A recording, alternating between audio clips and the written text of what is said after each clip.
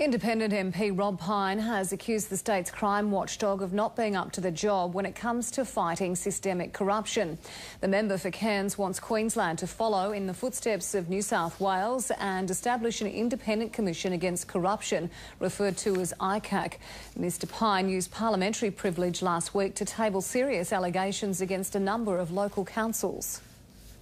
You know, I was raising these matters up to 2 years ago in the Parliament, and the Deputy Premier, of course, didn't listen at the time. Well, the state government needs to be listening and they need to be acting. I stand 100% behind the CCC for having all the powers they need to undertake investigations into corruption.